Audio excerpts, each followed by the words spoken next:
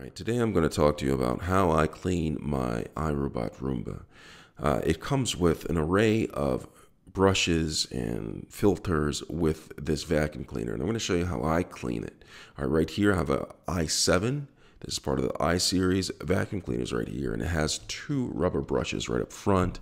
It also has a spinning edge brush right here for getting material from the edges and then deep it down in the corners. And here is the collection box right here, and it comes with a filter like this inside, which I'm also going to show you that needs to be cleaned. Now, this right here, I have a base that actually sucks up all of the material after it finishes vacuuming, so there is no dust material in here, so I'm not going to go over that in here. But I will go over with the brushes. All right, so let's get started with the brushes. So right here, I have the brushes right here. In order to clean these out, I have to release this latch right here. Now, what happens with these brushes right here is, from my experience, is a lot of hair gets caught up in there. Not in the actual brushes themselves, but on the edges. That's one thing about the rubber brushes, is that they're great at not collecting hair within the rubber right here, but they do, however, collect them on the edges, and I'm going to have to remove that. So what I'm going to do is I'm going to take this latch right here. See this green latch? I pushed it to the side, and I raised it up like this. And I'm going to go ahead and pull these out. Now, it's important to know that these brushes have an order that they go into. So kind of remember what order that they come out, because that's the same order they have to come back in as. All right, so I'm going to go ahead and pull out the first one, the one that's closest to me, the bright green one. I'm going to pull it up like this. You see, note which side I'm pulling up on right here. All right, so this is the gray tip side right here. I'm going to pull it up and then pull that out, and this is the darker green side right here. Now, what typically happens is hair gets caught up right on these sides right here, and you're going to have to pull the hair off right there because that can accumulate. Or hair gets caught up within this drum right here. Just take that and pull that out. So I'm going to go ahead and pull that out right there, and then I'm going to take this one, and I'm going to take this one out the same way I did the other one. Pull it up a little bit, pull out like that, and there's hair in here. Just pull that out right here. Gets caught on the side right here. Pull the hair out. Just simple as that. All right.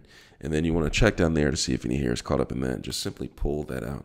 Now, what I was talking about when replacing these brushes right here is, if you look down in here, there is color-coded light green, dark green. All right. That's the order that you have to put it in, just in case you forget. Okay. So the light green goes in first. On this, not first, but closest to me, the dark green goes in furthest away.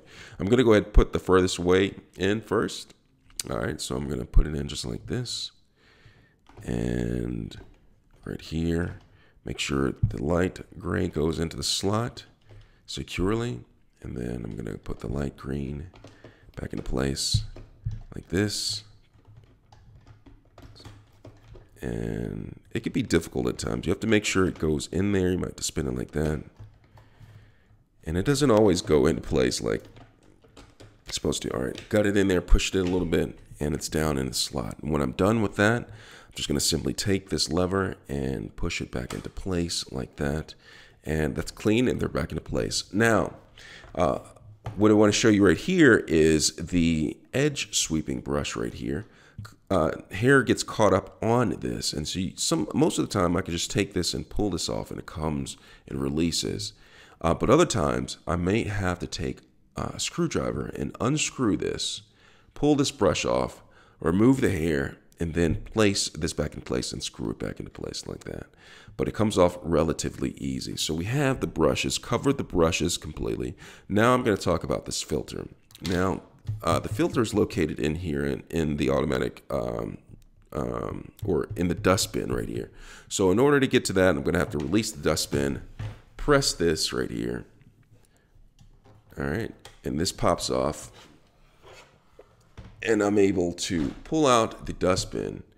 And on the dustbin, if you look on one side right here, this is where this filter is right here. Now I'm going to show you this. It's a little bit dirty. So what I'm going to do is I'm going to flip this upside down. And then there is a button right here. I'm going to press this and press this one on this side. And when I press this, this comes off, and there is dust in here. Now you can tap it off in the trash can to remove this dust, and that actually is really effective at getting it off. But you want this to be really clean if you want your Roomba to have maximum suction power. So you do that, and you knock it off, and then you can do that. All right. So, but if it is too dirty, if your filter's been in there too long or it's worn down, you can go ahead and get a new filter and put this into place. You see here is the new filter right here. See how clean it is compared to the old filter. All right. Clean, new, old. And then put this back into place like this. Snaps back in, and you're ready to go. And your cleaner, vacuum cleaner, can suck up, maximum amount of suction power. All right, and just put it back into place. And you also want to make sure that inside of the dustbin that is clear from debris. All right, thanks a lot for watching.